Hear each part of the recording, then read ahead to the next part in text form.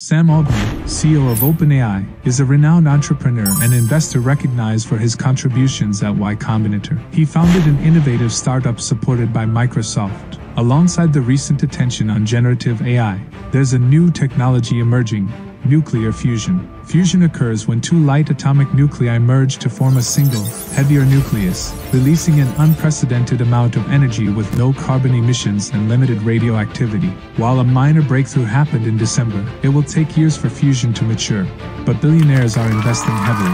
Altman's $375 million investment in Helion Energy is their largest, betting on their fusion success by the decade's end. Microsoft signed a power purchase agreement with Helion for 2028. According to Altman, he sees both OpenAI and Helion as being highly aligned in their efforts to simultaneously reduce the cost of intelligence and clean energy.